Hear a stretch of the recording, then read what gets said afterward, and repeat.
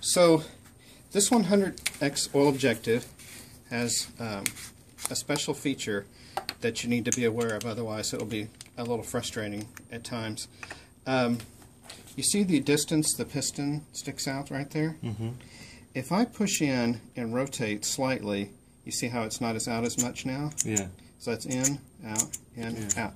So the way, or the reason it was designed that way is sometimes people have multiple oil objectives on their microscope, and they may not want to get all objectives oiled at the same time. I mean, if you have a 40 oil and a 60 oil and a 100 oil, maybe you just want to use the 40 and the 100, but not the 60. So the 60 you could retract like that, and then move between the 40 and the 100, and the oil on your specimen wouldn't get on the objective.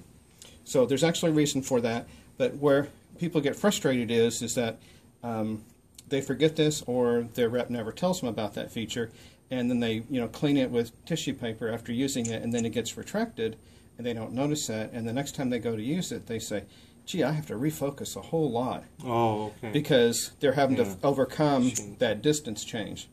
So if you ever notice that when you go from 40 to 100, now you have to refocus just a little bit, maybe half a turn or so, but if you're noticing that you're having to refocus a whole lot, just make sure that piston is out like that. So, okay. So I'm going to put that guy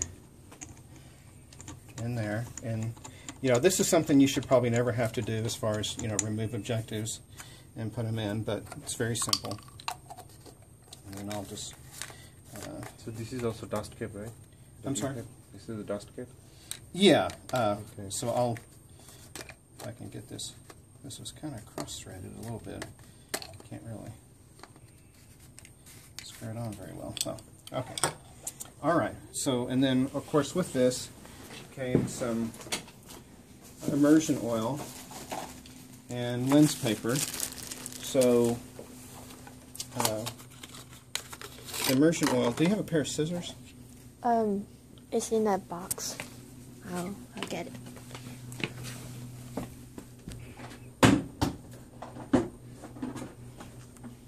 So when you get these, you just cut just a little off the tip. Sorry.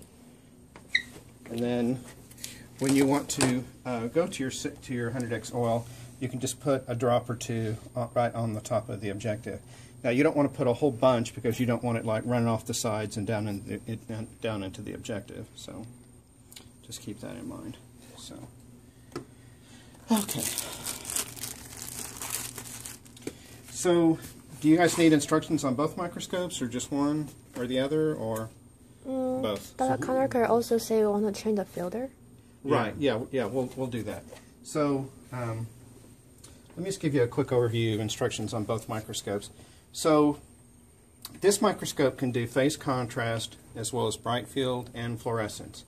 When you're doing bright field, meaning you don't want the phase rings in place, this condenser needs to go to this position, open. When you want to do phase contrast, you need the condenser to be in this position. You don't have a phase 4, a 4X objective. The 4X objective you have is simply bright field, so it won't do anything with that phase ring. So you'll either be in this position or this position. For the fluorescence, which one you say? For fluorescence, doesn't make any difference, because fluorescence, it's coming in the back. Ooh, speaking of which, that's bad. I'll talk about that in a minute. Fluorescence light's coming in the back, going to the, through the objective to the sample, and then back down. So it never. This is for transmitted light only. Okay. For bright field and phase contrast. This for fluorescence doesn't make any difference what position this is in. Okay. So that's the position we want for phase. That's bright field. And again, fluorescence doesn't. What matter. is the last one? This one is for if you have a 4X objective. Oh, but 4X, you don't. okay. But you don't have a 4X phase objective. You have a 4X bright field objective. Okay. But it doesn't have a phase annulus in it. So. Okay. So you won't be using that position. So just these two. And then this is condenser aperture. Keep that kind of in the center. The bulb's in here if you ever need to change it.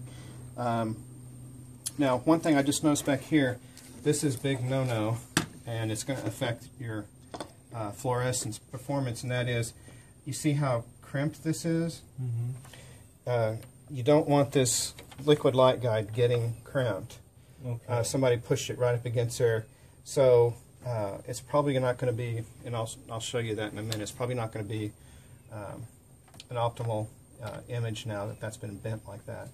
But you definitely want to be careful not to put a sharp bend in that, because that's filled with the gel, and when it gets crimped really tightly like it was, sometimes it gets bubbles in there, and once you get a bubble, it's no good. So, I mean, it'll work, but it won't be even illumination. You'll see areas that, when you look in the microscope, you'll see areas that are kind of bright and areas that are kind of dim. So, okay, so turn this guy on. Here's the power on switch down here. And let's just go to, say, 10x.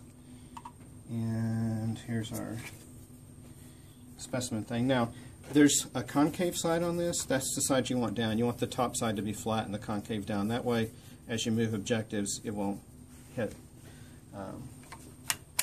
So I'll put that in place there. So yeah, so it's flat. You see it's flat there, but on this side, it's concave. Yeah. So that just gives the objective some room to turn. Okay, so coarse and fine focus on each side. And then typically you always want to start with focus at either 4x or 10x. Makes it much easier to find your specimen, and then move up to 20 or 40 or 100 oil. Never try to start on 100 oil, because you'll make yourself crazy trying to find your sample. On this side over here, there is the selector for the camera or the binocular tube. This one? So this guy right here. Okay. So it's an either or. So when you have it in the photo port, it'll go 100% to the camera. When you have it in binocular, it'll go 100% to the observation. So just be aware of that. One other thing too is on these eyepieces, they have a 0 mark. And you need to keep these eyepieces set on 0, so since you have a camera, because what will happen is if you keep it on 0 and get it in focus to your eyes, when you switch to the camera, it'll be in focus on the camera. If you turn these all the way in, then when you have it in focus to your eyes and flip to the camera, you'll have to refocus again because it won't be in focus to the camera. So keep these guys on 0. So you can keep in the 0. In that case, that means we can switch from the camera and microscope and not have to refocus, because the camera will be parfocal with the microscope in that position. Okay. Now, as was mentioned before, this system does have fluorescence, and I'm going to see if there's a filter cube in here on this side. So it holds 2 filter cubes. So I'm going to undo this little guy here, open that up, and then remove this knob. And this side does have a filter cube in it, so let's see what this is. So to do that, I simply remove the tool, and then I screw it back into the filter cube, and then I pull it out. And that shouldn't happen. Oh boy, that's come off the bottom here. Okay, we'll address that in a minute. That's the emission filter that's come off. So don't touch that with your fingers. I mean, you can touch it the sides, but yeah, don't put a fingerprint on. Yeah. So. Okay. So, with fluorescence filter cube, in fact, you can see this has been used quite a bit. You see kind of the discoloration in the center there. Mm-hmm. So I this, guess it has never been used to the fluorescence, right? I don't remember. Yeah. So this is a B2A filter. This is a blue excitation, green emission filter. And on the emission side, it has a very broad, very long emission. I think you got a specific GFP. Let's see. What? There's the, okay, there's GFP actually we are ordering now, but oh, okay, yeah. So and you have probably FITC. We have currently you have FITC. right, yeah. This is the FITC filter. So this is different than a B2A filter. So, let me... This is FITC? Yeah, this is FITC. Yeah, B2EC. It's FITC. And then there'll be a G-2EC. That'll be a TRITC filter. I think I quoted that. Okay, so this has to go... Is it broken?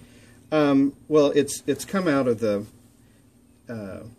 there. Let me take out the other one on the other side and see what it looks like.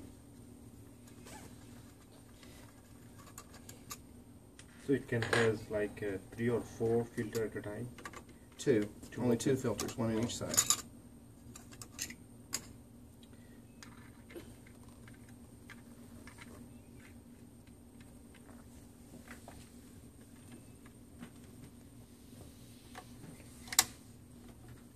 Oh boy, this one's kind of stuck. I think probably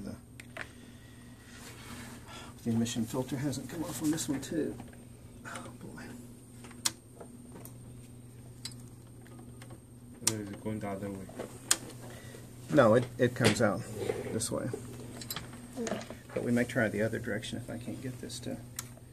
I don't. Well, actually, I can't. You can't go the other direction like this.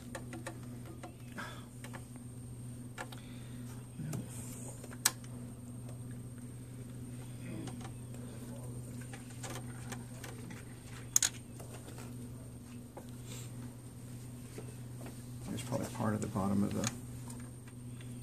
Broken. Yeah. There. Oh, that one's still in there. So. Okay.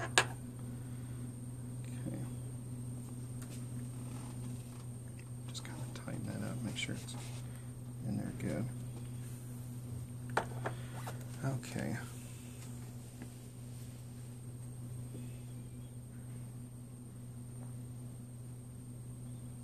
Oh, wait a second. This was the, yeah, that was fine. Okay, so this is gonna It's the other way. go. Yeah, I think you're right. Thank you.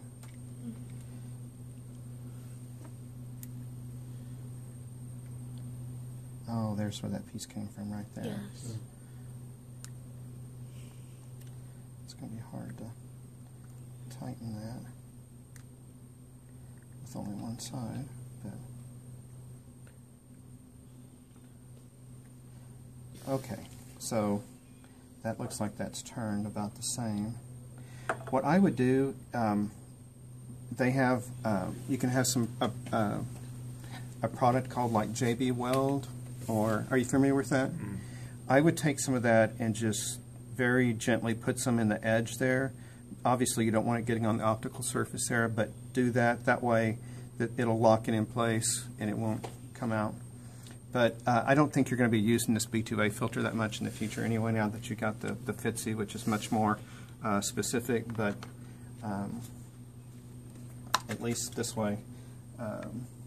So this one is the blue one? Yeah, this is called a blue filter. People typically call them the color filter based on their excitation. You know, the light you see coming through. Okay. So this is called a blue filter, and it's a green excitation. This is a blue filter as well, the FITSI filter, but it's much more narrow, and it's band. And if somebody will send me an email, I'll send you links to all the spectrums for all these different filter cubes. Okay. And then you can kind of compare and see which one is more appropriate for what you'll be using. So I'm going to leave that guy out. So typically, people do put their, and this is a UV excitation, UV. So it's UV excitation and it's blue emission. So typically, when you're looking at DAPI, like a nuclear stain, this is the filter cube you'll use. So in inserting these guys, what you'll notice is you see on the microscope there how it has a dovetail. Oh yeah. And it matches the dovetail here. So you want the excitation, the excitation filters here, but you want the, let's see, this is the emission filter here on the bottom. So the emission filter goes in the bottom. The excitation filter, of course, points to the light source. And we're bending that again. So it might be good to relocate that light source down here a little closer, or maybe this can just This be... one? Yeah, well, we'll leave it there for now, but maybe you can move the microscope a little closer to it. Okay. So to put this back in, I'm going to screw this little handle into this guy. Then I'm going to fit this over the dovetail. And never try to ram it in, just kind of like lightly jiggle, and then it goes in. So one of the things you want to keep in mind when you're working on a microscope is never force anything. It should either fit, or that you're doing something wrong, or just wiggle it a little like I did. Forcing something never fixes anything on a microscope. You just wind up breaking something. So then once you have that in place, you can put this little cover back on. And then I need to find one of these little, here's my screw over here. This little thumb screw goes here, and that just tightens the lid there. And then you can insert this guy back through the hole here, and sometimes it's a little tricky to find. So I'm going to use this cube on this side, so I'm going to put the Fitzy filter in place.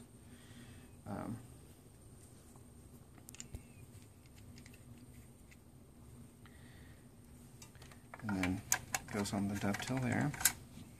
So I'm kind of using that to push this one back to the other side here, because they work, well, for some reason that's not working the way it should. So they kind of work kind of like in opposing fashion. You can have them both pulled out, or if you push one in, then when you push the other one in, it pushes the other one back out. So does that kind of make sense? Yeah. Okay. So, because obviously you can only have one in the light path at one time. But it's not quite working like it should. Let's see what's going on here.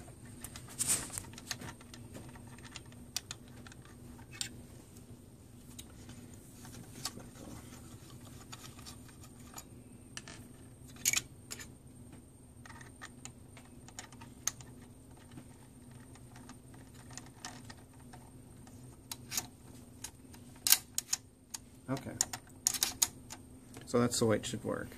So when this one's out, well, out there, this one's in, and when this one, well, that one's not there. Okay, that's not quite all the way in. So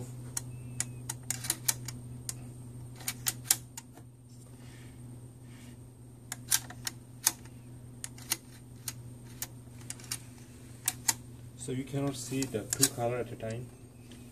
no, you would have to have a, you can get a dual band filter that's like DAPI and Fitzy, or you can get even a triple, which is DAPI, Fitzy, and Tritzy. You can get, cubes that have that all at once, but these are all single band. So what is the price difference between these? The single bands are typically like $1,100. The dual bands are like $1,500, and the triple bands are like $2,000. Okay. So what people typically do is they will capture a DAPI, and then they'll capture, say, a Fitzy image. You'll have two separate images, and of course, the nuclear stain is going to be different than the Fitzy stain. And then they'll overlay the images on top of each other. So you'll see an image where you have both DAPI and Fitzy overlaid on top of each. So you'll see in your image, you'll see blue and green on top of each other. So you can do that. Yeah, I'll show you that in the software. Okay. Yeah. So this microscope, I think, probably needs a little bit of service, because the mechanism, I think it needs to be lubricated and cleaned, probably taken off and cleaned and lubricated. But you'll know you'll have the cubes in the right position when I push this one all the way in, and you see how this is still not quite to the end.